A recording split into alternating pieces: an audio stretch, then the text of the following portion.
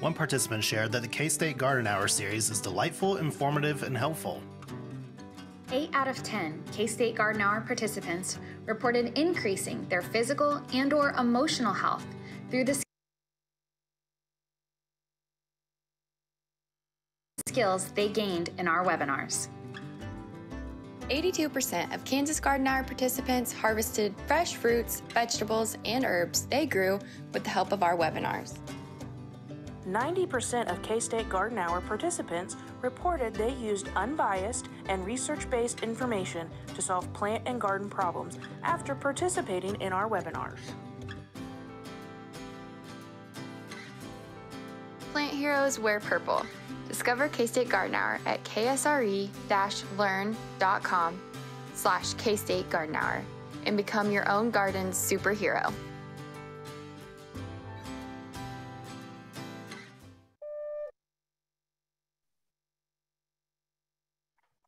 Hello, everybody, and welcome to the 2022 K-State Garden Hour Spring Kickoff Series. If this is your first time with us, welcome. If you're a regular, thank you for coming back and joining us again today. We're happy to have you. This webinar series began in the spring of 2020 as a hope to share extension gardening education during the height of the pandemic. With much success, we have reached over 16,000 garden enthusiasts just like you. This webinar is hosted by K-State Research and Extension. My name is Kelsey Hattisall, and I am the Horticulture Agent for River Valley District. Everyone involved in the development of this series is an extension professional for K-State. Most of us have a background in horticulture education or a related discipline, but most of all, we have a love for educating and sharing important gardening topics. Before we get started, we do have a couple of housekeeping notes to cover. Please use the Q&A feature for questions related to this presentation. This is where we will look for questions during the Q&A session at the end. You could see that button along the bottom of the tab and it should say Q&A. Just click on that and you'll be able to enter your questions. Our moderators for today are Pam Paulson and Calla Edwards. They will be sharing information throughout the chat during the presentation, and they will also be helping us facilitate the Q&A portion of this webinar. Just a reminder, this webinar is recorded and it will be posted on our K-State Garden Hour website. We typically upload additional resources related to each topic as well. If we have shared links through the chat, we will update them on the website. Our website is also where you can have access to the previous topics, as well as the upcoming topics for the rest of the 2022 series. Today's topic is Landscape Design 101. Designing a new flower bed or revamping a current one can be intimidating for any gardener. With just a few simple design principles, you can be more confident in choosing plants for those areas. I am pleased to introduce to you our speaker today, Travis Carmichael. He is the Horticulture and Community Development Agent in Lyon County. He'll give us just a few moments while we transition to his presentation, and he can take it away. Thank you, Kelsey, as we switch screens here. So yes, we're going to be talking about Landscape Design 101, viewing some of the poll questions everyone answered. I'm kind of excited to see where everyone has fallen on some of the concepts we're going to talk about today. So as we go through, feel free to pop those questions in the Q&A and we will get to a lot of them at the end of the presentation. And I think here as we get started, if everyone sees fit, we will go ahead and end today's poll so we can move forward. Thank you. All right, so Landscape 101. Landscape design, as a lot of us may know, it has several different goals, backgrounds to it. Generally, it's an arrangement of the plant material by its form, texture, and color. We're using it to fill our outdoor spaces that make it more aesthetically pleasing to ourselves, public, and also have some functional purposes to it. And then also the upside to that is it will help with home value as well as we move through things. But the biggest thing is, we'll go back to, you'll hear me say a lot, is it comes down to the homeowner's preference and needs. And also with it, if you, depending where you live at, it will help with noise reduction, can help with erosion if you have water issues. I can speak from experience. Our backyard likes to fill with water when we get our heavy rains. So doing some different landscaping techniques will have helped with erosion control. And as I mentioned, it will help increase the property value to your home. And as we go through this, Pam will be popping some links into the chat box, as it was mentioned before. And I'll just kind of briefly hit on them because we're going to be covering a lot of stuff here before we jump into talking about the initial parts to landscape design. But there are some publications that are still relevant. There's one that's a little bit older. It's still available at the K-State bookstore called Residential Landscape Design. A lot of the concepts we'll be talking about today are in that publication. So you can visit that. And also, I won't hit on it a lot because that's basically another talk, but there will be some publications as well on plants and plant selection publications of recommended plants for the state of Kansas. And so I won't really go into that. We'll talk about using plants and their functions in the landscape, but that's about as far as we'll get into the topic today.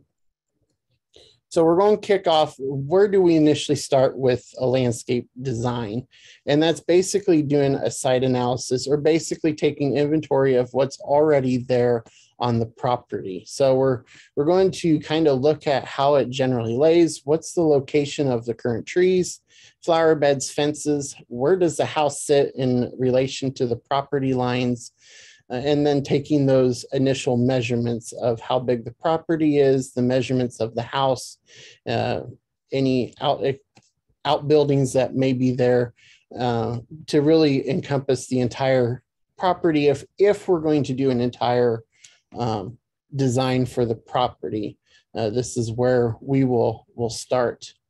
So just to kind of give you some ideas of what you will see when you initially take the drawings, it's always a good idea to put these down on paper. I know you can always have things in the back of your mind, but then when trying to explain it to someone, it can be a little hard without the drawing. But so we'll put down where the house sits, as I mentioned, relatively to the property lines. Then it's not a bad idea to put in where the sun may be located as it moves across the sky during the fall, winter months, and summertime. Of course, you can see here in this photo, they put in the existing trees. They also located where septic system is and electrical lines, and also, well, actually that's on the next page, but the septic system. And then you'll see here, they've added then the electrical lines. They've also put in any easements that may be there and whatnot as they move in. They've also indicated which way the slope of the land is. So for drainage purposes, and also for whenever you go and put in any other features as beds or say retaining walls, it's a good idea to kind of know which way the land is sloping. That way you can make sure we get enough product, especially when it comes to retaining walls, to get things mapped out. So that's what kind of goes into that original site analysis. And we also go around, locate any windows, doors, sidewalks leading up to the house, so we're not blocking those when we create our design as we move throughout the process. And I'll hit on this kind of here. The main reason we also want to know where city easements are is so we don't put a lot of things in that area. Unfortunately, with city easements, if we was to go plant a landscape bed through there, if they have to come through and do work, those areas will get dug up and tore out at our expense as homeowners. So you always want to know where those lie. Also know if there's any flood drainage areas. I have an area in my backyard that is under easement due to drainage for pretty much our area of town, kind of drains through our yard and backyard, and we have big drainage sewer back there with the grates and that. So we have to keep that in mind as well when we work on our landscape at my property. From that, excuse me, from that site analysis, we'll move into more of a needs assessment. We want to figure out what we're going to have in the defined spaces, and we'll talk about those in a second.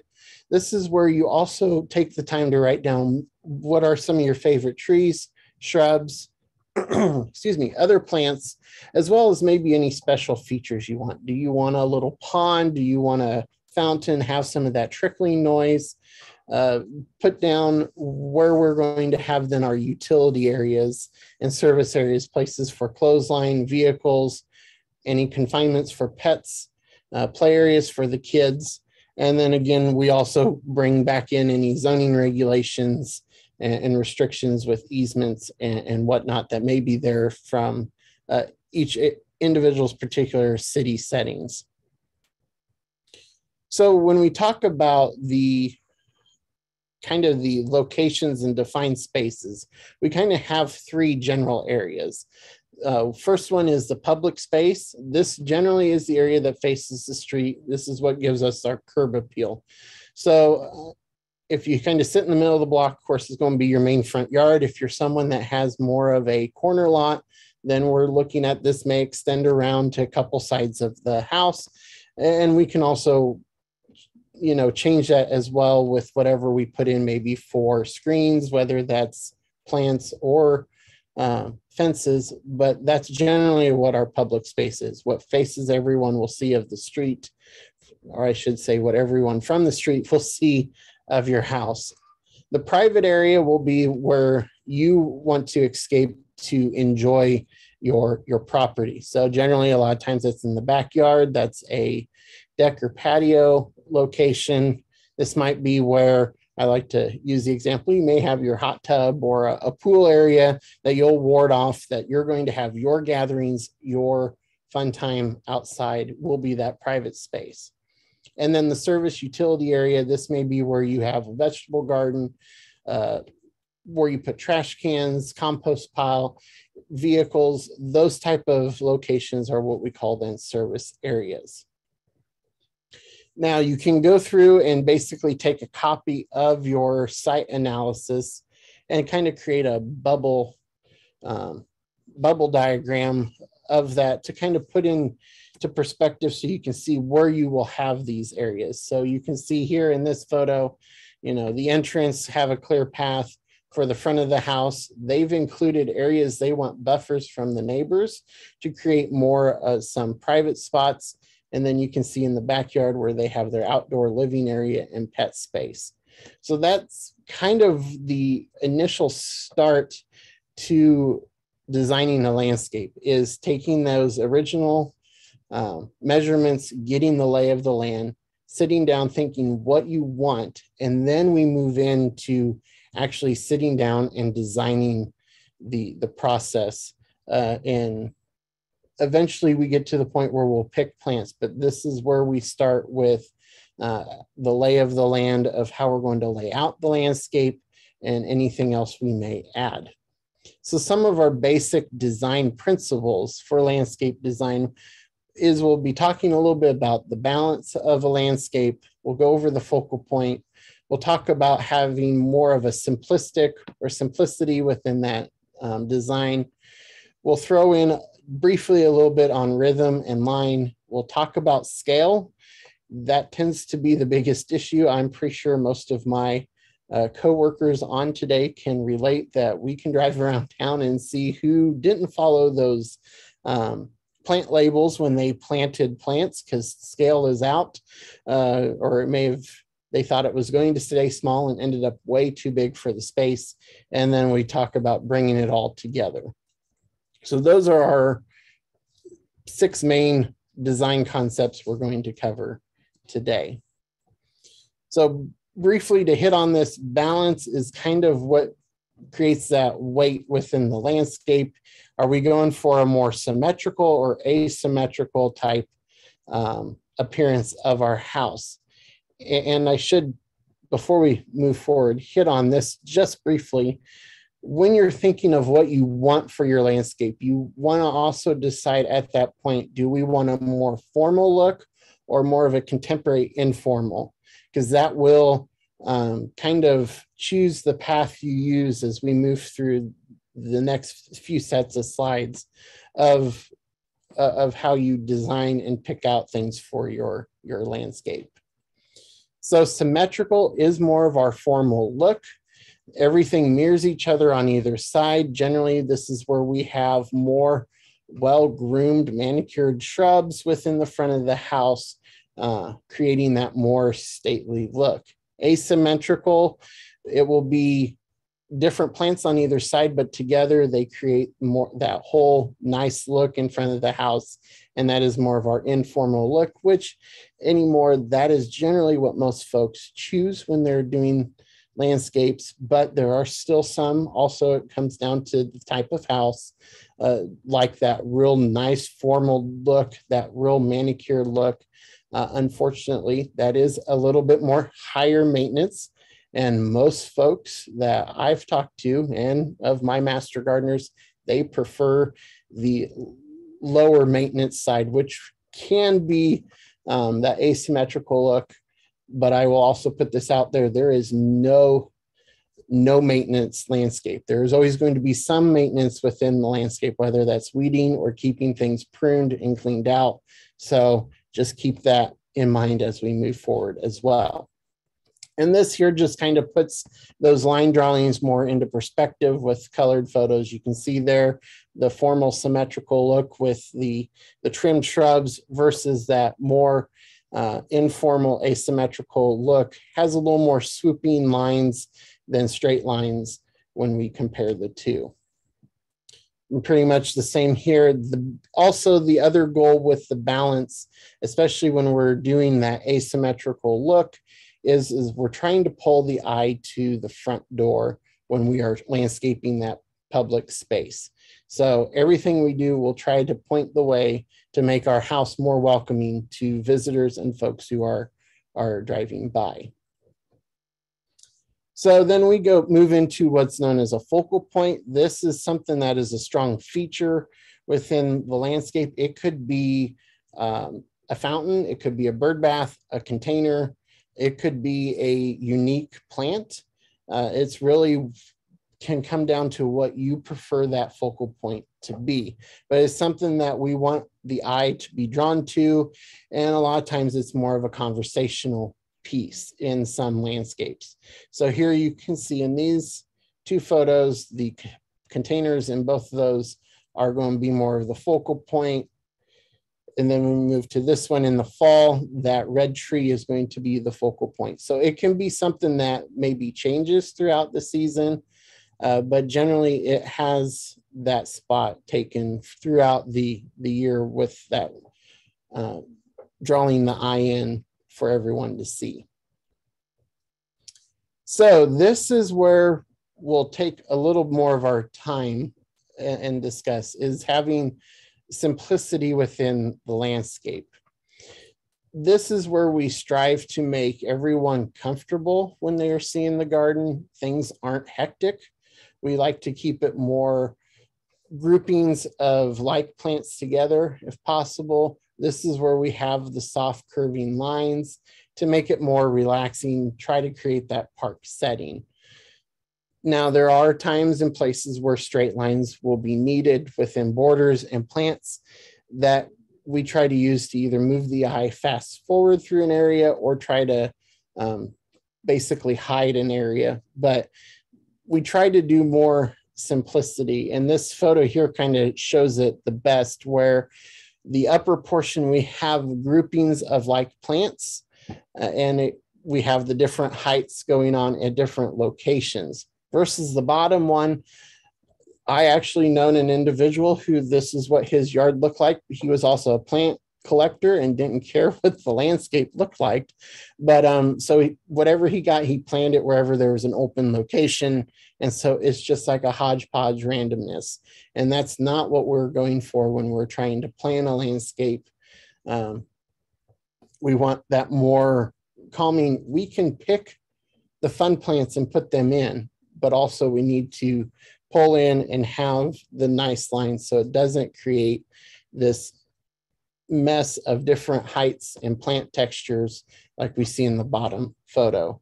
We want something more like this photo here where we have that grouping under the trees. There's height in the back versus the randomness of all sorts of different topiaries, different textures, heights, craziness going on within this particular landscape. And then also with simplicity is we want to reduce clutter. So if we can create landscape beds, that's the best way to do it. So putting in like a berm if we need to is a great way to clump plants together versus just wherever they fit randomly planting, putting some mulch rings around and calling it good. This kind of creates, one, this is a mowing nightmare. Two, it also is just, it makes that yard very uneasy, not well attractive. So it's bringing all things together, making it the best it can be for ourselves and for those who are visiting. So as we pick some of these plants, or I guess planning the overall design, sometimes certain aspects of the design principles kind of happen. Rhythm and line is something I briefly talk on even when I present this to master gardeners and others. But when we pick the other parts of the design process, whether that's how we group plants together, what we're choosing, some of this kind of happens a little bit. And that is with the rhythm and line, we're finding that focal point, drawing the eye in. We're also using plants and the textures to do that. And I'll get to how we can create line with plants. But the rhythm can really, it kind of can present itself as we're picking plants to go in. So we're having that grouping, and then we may repeat later, but it's having those nice continuous intervals of plants to give the interest. So it can kind of just, in a sense, happen as we're picking, as long as we're not randomly placing one plant here, a couple here. As long as it's all kind of going together, that rhythm kind of comes in as well. So in this photo here, you can see we have some daylilies in the front. We have some lower stuff as we move through the back, but it's not a hodgepodge. It's all working together. They're moving around, creating kind of that rhythm, because we're also breaking it up a little bit with more of a silver dusty color leaf as we move to the back. Also in this photo, I really see the rhythm come out when we look. We have the two types, the hostas there, and then the red in between. So that is creating a rhythm. It's kind of like a pattern and going back and forth. So that's where rhythm comes in. So if we put that, if we're putting some of those plants together, it kind of already happens in itself. But keep that in the back of your mind. We don't want it to be too crazy. I'll hit on this again, but we don't want more of what I'll term as a circus effect of too much going on, but having them working together. The line, though, to me, this is one of the take-home points I want everyone to focus on. The lines can really affect how the landscape comes out. So these can be curved, linear, going vertical, horizontal, diagonal, but they help your eye move through the landscape. And this is where I mentioned this when we're talking about formal and informal landscapes, and they can be used back and forth, but straight lines are very forceful. They're going to direct your eye to the focal point very rapidly. We're not going to take our time getting there. We're going to get to what we want everyone to see fast. So if we need to say we're trying to hide something, we're going to do some more straight lines, because that's how our eye is trained, is going to go past that as fast as possible. Versus using more curving lines, it's going to be more graceful, relaxing, and we're pulling more things in from nature on that line. So that tends to be where most folks want, especially if it's in their private space where they're going to be sitting relaxing. We want things to kind of be a little more natural. But again, this is everyone's own perspective. So someone may like more of the formal setting. So you will have more of those forceful direct lines versus curving more natural. The best thing to do when it comes to figuring out what you want when it comes to rhythm and line is to go out and see what Mother Nature has done. We can pull a lot of inspiration from just taking a look at what Mother Nature has done naturally and pulling that into the landscape. So if we're really wanting to see more how some of the curves and the swooping lines work, go out and see what Mother Nature herself has done and pull that into the landscape. And that's kind of what we have here for our nice wintry creek, is kind of seeing how the water moves through the landscape. So just a few rules on when we're creating the rhythm and lines is group like plants together. Try to imitate nature as much as possible. Not every other plant needs to be different. I think we all can pick out some of those areas in landscapes. We've seen that every plant is different. Everything has a different texture. But by keeping things like, that helps with the eye flowing through those different plants. And just know that whenever we change something, our eye will stop and check it out. So that's why we say those different lines move to the focal point, because then things will change. Our eye stops and view it. So this photo in the bottom corner, I can be first to tell most folks, this was probably the American landscape in my hometown. And I can tell you exactly who the landscaper was because I used to work for them. But I could drive around, tell you who put in the majority of the landscapes. There was only a handful of landscapers, and all of them kind of had their calling card. And doing the purple barberry mixed in with the lime green barberry, as well as Stella d'Oro daylilies, I could tell you exactly who put most of those landscapes in when I was in high school. So unfortunately, that is it can be distracting when it's done more as alternating like it is here. So this gives the more of the circus effect that we are trying not to go for. So we can use color, and I recommend using color, but there comes a place to where, we want a little more green, and then using the pops of colors more as accents, not as here we are.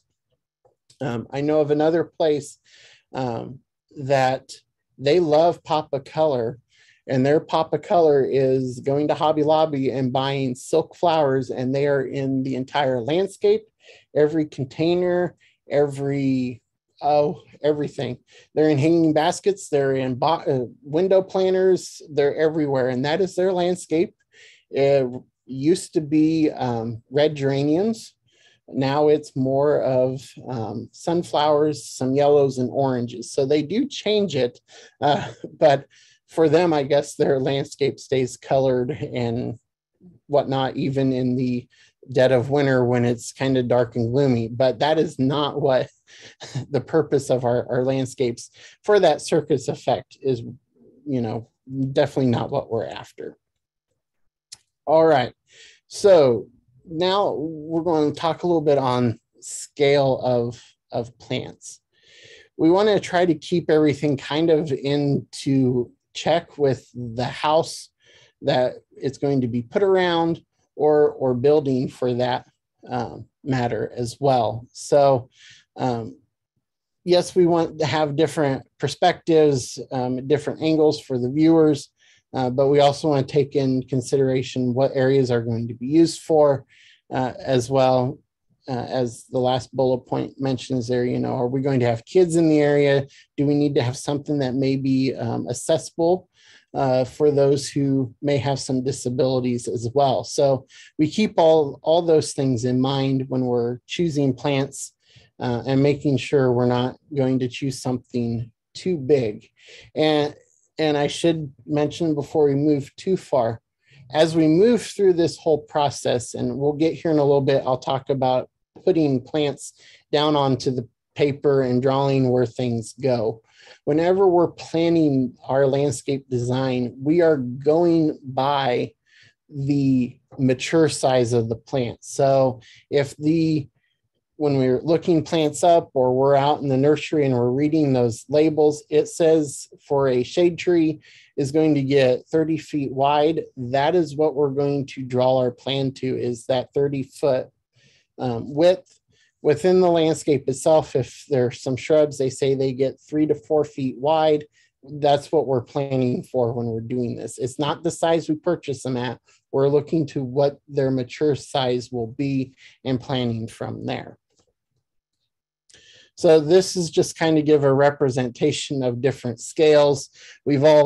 I know I've seen the different areas where things are a little large for that property, a little large for the house they may be around, versus also on the other end where things are a little too small. We try to shoot for that normal scale, kind of the mid-range between the two when we're doing plant selection and even drawing up the landscape. So just kind of a few more visuals is definitely, I know places like this around where I grew up where trees are huge and they're hiding the home and you can barely see the front door, versus I can drive you around Emporia and find some houses that maybe the Tudor style home needed a few more shrubs to go a little bit higher to deal with the height that the house is giving. This is generally what we're after for kind of that normal scale.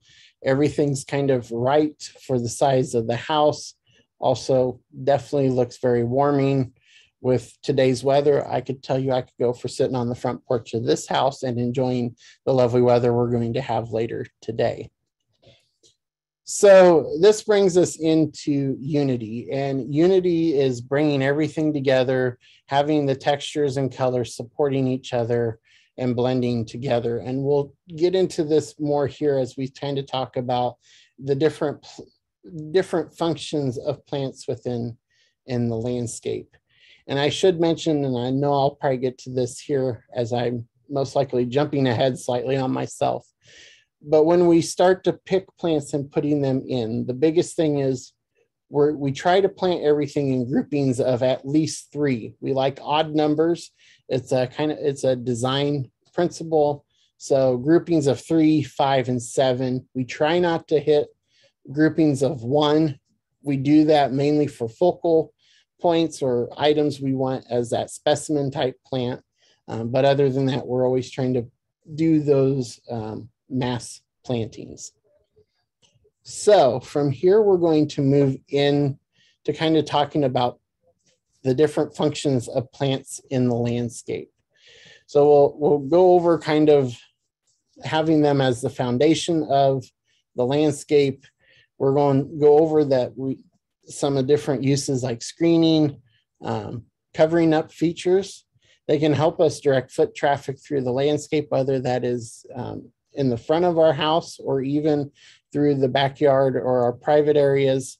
They can be used as windbreaks, and we'll talk about framing in our property as well. So I kind of briefly hit on this. A specimen plant is something we're going to choose for a center of attention. It's going to be that focal point within a location of our landscape. We're going to make sure it has a prominent spot. I've put in landscapes where the prominent spot is. This is going to block someone's big picture window, but that's because when they look out, they want to see this every time. And so then the landscape is designed around that so it draws it and it makes it all work together as the landscape is put in. So we try not to do too many focal points because, again, it goes back to it'll create that circus effect. So we try to use this more sparingly. Then we get into what's known as our foundation plantings. These are generally around the house. They help us direct the eye to the front door or any other entrances we may have within our landscapes, whether that's in the different service areas we talked about earlier. But the big rule of thumb, because we use a lot of these foundation plants also to help soften the corners of our homes, is when we're planting them for the height, the mature height, we want it not to go over 2/3 of the height from the ground to the eave. So it should grow up to about 2/3 of that height. Otherwise, we kind of run into the scale being off. So just kind of keep that in mind when you're selecting your plants. We can also use plants as borders instead of always using hardscapes and other products. So there's a lot of different cool plants out there we can use for borders to create different areas within our lawns. I know most of us, when I say most of us agents, we all kind of teach landscape design slightly different than the next person. And so some folks you may hear talk about designing different rooms within our landscapes. And this is one way to create those areas, is using plants instead of hardscapes or I want to say different rocks or edging to create those kind of rooms within our landscape, but use plants instead. That's a nice way to create the transition between the different areas.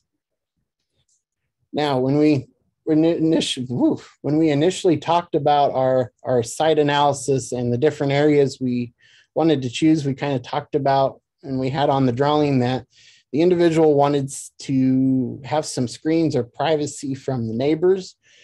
We can do that with fences, but we can also do it with plants. We have a lot of good plants that create some nice barriers, whether that's in the form of some of the different ornamental grasses. But I always try to push folks to switch it up. Don't always use the same plant. Put some evergreen and deciduous plants in there. That way, if something was to happen, a disease come along, we're not wiping out that entire section of your landscape. But this is a great way to hide. Maybe the neighbors keep parking their RV next to your property. You don't want to see it. Put some tall plants there to create that barrier, or you're wanting to hide your party space so not all the neighbors can see what's going on and all your guests. You can put up plants to help with that. Then also, when we're pulling things together as a whole and doing an entire property design, we look to have plants that help frame in our home and property. So having trees, taller items behind the house will also help kind of frame in the home versus the cookie cutter home where it's bright blue sky behind and you can see everyone around. So that's generally what we look for when we talk about the enframement of a home, putting plants, generally trees, a lot of times behind to help give kind of that picture perfect look. So keep that in mind. What would it look like when you put the front of your house, if you take a photo of it, what it would look like in a picture frame?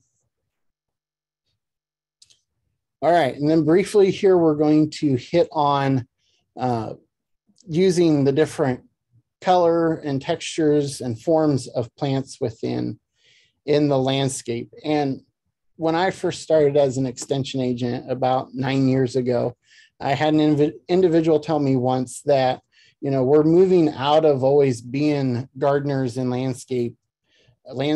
We're becoming, everyone's getting more of the design into them because of all the plants now that we have at our disposal that have been bred for the different textures in that. So keep that in mind. They add so much interest to the landscape and mix it up. Everything doesn't have to be a shrub or a perennial. Have spaces for annuals to get some more of that nice cut leafed look on some of the plants. So that's kind of what this section's briefly over. And I like to encourage folks to go out and look for when they choose plants.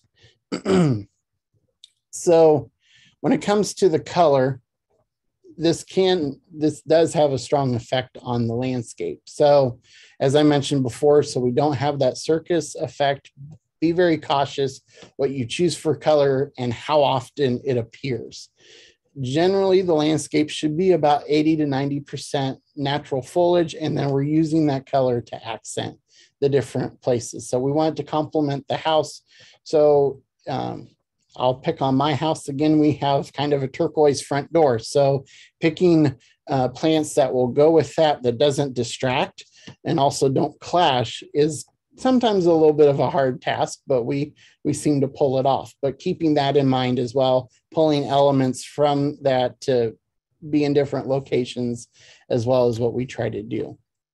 And also just keep in mind, whenever we alternate colors, that tends to break up the landscape, causes our eye to stop. So kind of like in the upper photo there, we have the candy cane look. As I mentioned, I've seen multiple houses. We can go back and talk about the house that plants silks. This can kind of, that kind of fits that house versus the bottom photo. There is more foliage, and then we've pulled in some different colors in with the reddish leaves, the red flower there to the left of the front door. So also keep in mind to kind of what you're going for the color schemes. When we look at monochronic color scheme, we're kind of staying with the same shades of one tone. So maybe we're more in the reds or the oranges versus complementary, where we're going across that color wheel. So the color wheel can be very helpful when trying to figure out what you want within a landscape. So if you're ever trying to find that, it's real easy to type in on a web search for a color wheel to help you with that. So I know I've thrown a lot at everyone over the last 20 minutes, but as we bring everything together, when we talk about creating our landscape beds and picking plants and going on, when we take that initial site analysis and turn it into our final drawing, we're already going to have the house and existing plants and items there. From there, we're going to add the trees first and work our way then from the tree height down to the shrubs and then into the flowers from there. And eventually then we get in even more nitpicking of what's in the landscape, what softens the corners of the house, and so forth. So the biggest thing though is I want everyone to remember is you start with placing trees first and working your way down. It's also a good idea to keep in mind maybe some of your different soils. Know the plants you're choosing. Maybe we have to change soil pH a bit, so it's not a bad idea to have a soil test done. You can bring those into your local county offices. We can send those off and test them for you. Know the sun exposure. That tends to be a question that comes into folks don't always read those labels and plant something that should not take full sun, but that's where it's at. And so they can't figure out why it's bleaching or the leaves are getting burnt. Kind of know the wind direction. Again, remember that mature size of the plants. Then, of course, we get into bed shapes. There's all sorts of fun stuff we can use to help draw bed shapes. I should have taken photos of everything. But when we start to draw the actual design, there's circle templates you can get. I have some, instead of buying French curves, there are curve helpers, I guess you could call them, where we can mold it into whatever shape we want to help draw the different landscape borders as we place those within the drawing. So you can look for those at the different hobby stores to assist you with putting those in. And then, of course, finally, also remember those special features, any focal plants or focal points you want to highlight or special items you want to put in, whether that's say a pond or a fountain in the landscape. And when we put it all down on paper and finish it up, this should generally be what it looks like. For those of us who've done some landscape design, the different textures of the circles that you see on the paper tell us what kind of plant it is. So there, some of them that are more spiky means it's more of an evergreen, versus the ones like up here where it says orchard, that is going to be more of a deciduous type plant. You can also search for those do a web search for those as well. Type it into Google and get the different diagrams for landscape design. It's basically just to help us help you visualize and differentiate between the different plants that are chosen for the area that you're planting. And then of course, don't forget to label them, whether that's using a numbering system, lettering system, or if you have enough room, you can even write the names on the design like you see here in the photo. So to kind of recap what we've gone over in the last 45 minutes or so, the landscape design is the arrangement of plants, materials by form, texture, and color. The goal is to make this enjoyable for yourself and also maybe for your neighbors, enhance the neighborhood a little bit. Don't forget to conduct that needs assessment. Write down what you want. Nothing more, I guess, upsetting or disappointing when you get done and you realized, oh, I wanted to really do this, and why, where was that in my notes? So try to put down all your thoughts, take time, don't rush any of this. Take your time on it. That way you get it to kind of the way you want when you move through. Also perform the site analysis. That way you know exactly where everything is at on your property. And then again, just to kind of hit on then, don't forget the 3 areas of public, private, and the service utility areas.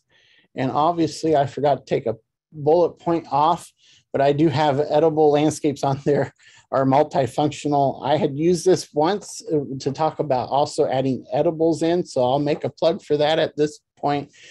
Don't be afraid when picking plants to add some vegetable crops or fruit into your landscape.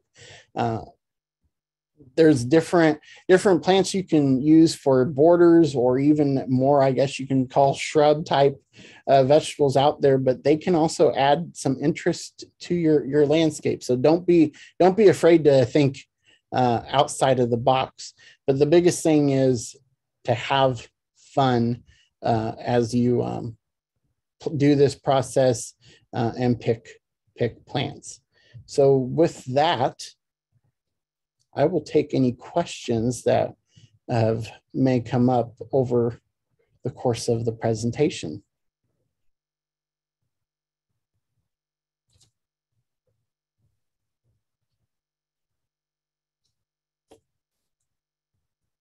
All right, well, thank you, Travis. That was very informative, and I hope everybody learned a lot. I know we do have a lot of questions to get to, so Calla, if you'd like to take it away with the questions.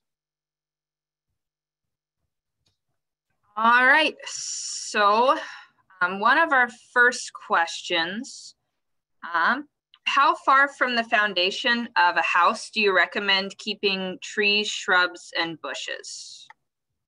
Okay, so there's a lot of different rules of thumb on that one.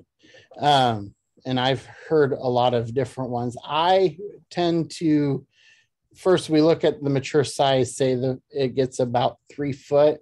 I like to try to keep some of those shrubs 3 foot away from the house.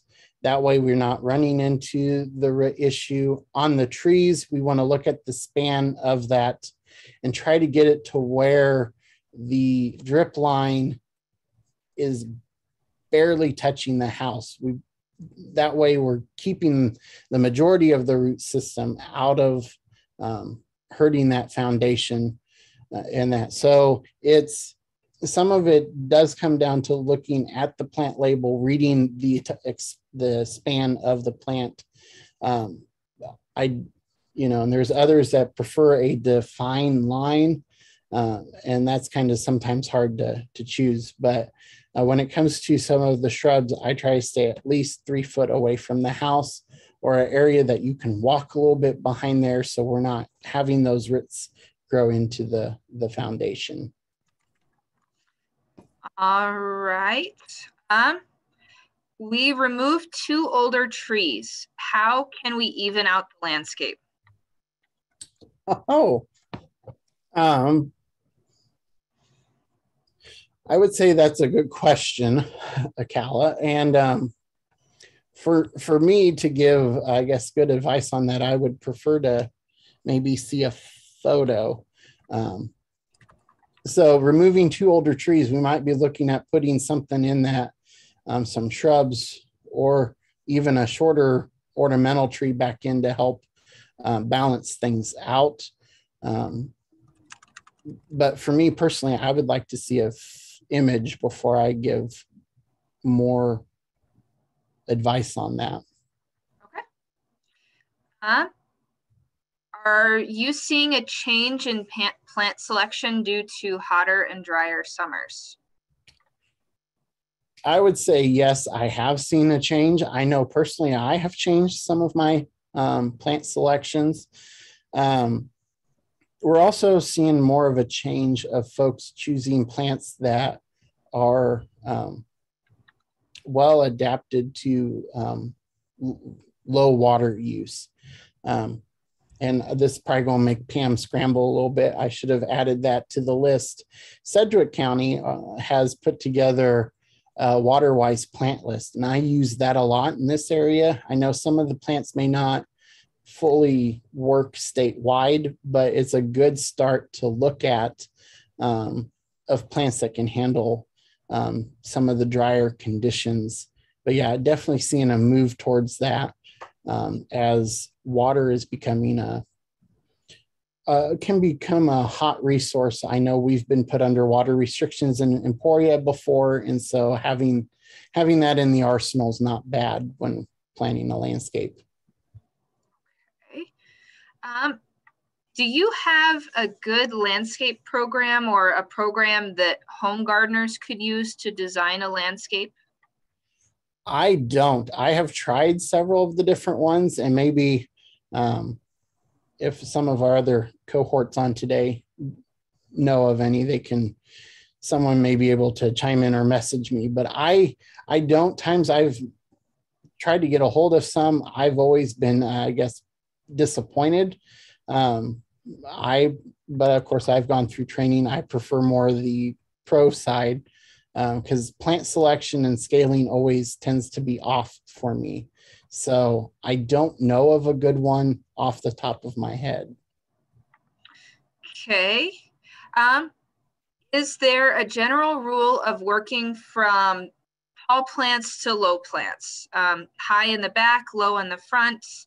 Are there any exceptions or?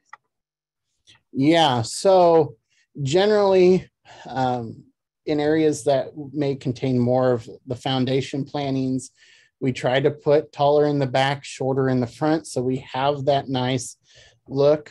But then we can also get into areas where having some varying height is okay, but that might be more along a back fence or a fence somewhere, not around the house per se. It kind of also comes down to that look you want. If you want it to have more of a natural native look, you're going to have some of those varying heights. It's not going to be the perfect low in the front, high in the back. But generally around the foundation of the home, we do have those different levels. Okay. I know you touched a little bit on it, but what kind of fruits or vegetables can be incorporated into a landscape? Yes. So we can look at a lot of our cold crops. So you can look at putting in lettuce, some of the spinach, cabbage, kale. There's some ornamental kales. There's also, of course, the edible ones as well that we can put in, or I should say more edible than the ornamental versions. the ornamental tends to have more of the fun colors for that. We can look at putting tomatoes and peppers, a lot of our vegetable crops we know, into the landscape. So I can't say there's ones I would maybe not think about putting sweet corn in potentially, unless that's a look you're wanting to have in the landscape. But a lot of our vegetable crops are suited for putting in the landscape and intermixing. That way we kind of have a multi-use landscape, especially if you don't have space for a traditional garden. Okay. This individual would like to remove some shrubs in front of their foundation. Mm-hmm. Do they need to wait to plant new shrubs since those have been there for about 15 years? I would say no, just make sure you get as much of the root system out as you can so you can go back and replant. You may have to move over either way or in front so you're not back in the same hole with and fighting all the roots. But generally you should be able to replant unless there was a reason why that plant died, such as a type of disease that may live in the soil. Then we'd have to think differently. But otherwise, there shouldn't be no major reason why you could not go back and put something there. If you're concerned about pH or something being off, have a soil test done. If someone wanted, let's see, that one got answered. That has hit most of them, unless you have a good suggestion on getting rid of landscape rock, landscape rock. Yeah, I wish I did. I had to do it the hard way myself, which was by shovel and scooping them all out. Luckily, the last bed we did that on, I had a 2-year-old that was fascinated by picking up some of the rocks. So that helped it go a little bit quicker, but I really don't have the silver bullet for that one. So. Okay. And if someone was going to hire a landscape company, what are some things that you would look for when hiring a company to help do your landscaping? Yes. So it's not a bad idea to ask for some references from those companies. So that could be previous clients. Also make sure they're, I guess, insured, licensed to be able to, that way if something was to happen catastrophic to one of their employees, that's there as well. But the biggest thing would be the recommendations from previous clients, and just kind of see what work they've done. I know of some companies that have come into Emporia that don't always do the best work. So having those recommendations would be where I would start before moving forward with a company. And also if you can find someone who has time. I know locally we're very short numbered on landscapers who have openings to do jobs. There's so many, and then they can't, they don't have enough help to complete all the jobs they have. All right, so what is your favorite plant for around the foundation of a house? Oh boy, you would ask that question. That's the hard one, Travis. I know. One of my all-time favorites, and it's in our landscape, is I love adding, if you can, I love adding hydrangea. But that is one of my all-time favorites, so I try to add it when I can. Okay. And in landscaping, how do you recommend keeping weeds from growing in landscape rock? Yeah, I like to use pre-emergence when I can. Otherwise, it's either hand pulling or spot spraying with a weed killer to keep it down. All right. Do we have time for one more question, Kelsey, or are we almost out of time? Sure, you can have one more. Okay. The question is, the Individual has cottage gardens within a hard space island. How does style and flow impact within a cottage garden? I think I'd have to do some research on that one. You picked the stumper for the last one, Calla. Came in, Travis. I know. I would I'd have to look on that one because I'm not 100% sure. That's all I have. Well, stumping Travis seems like a good way to wrap up the garden hour for today. So once again, thank you all for joining the K-State Garden Hour series. We are so glad you could be with us today to learn about Landscape Design 101. We have several interesting sessions coming up for our spring and summer series, so be sure to visit the Garden Hour website to see all of our upcoming topics, as well as all the previous topics we have covered. Once again, this session was recorded and should be posted by tomorrow afternoon. When this webinar ends today, you will receive a prompt to take an evaluation survey. Please fill this out as we would greatly appreciate your feedback. If you have any other questions, please don't hesitate to reach out to us at gardenhour@ksu.edu.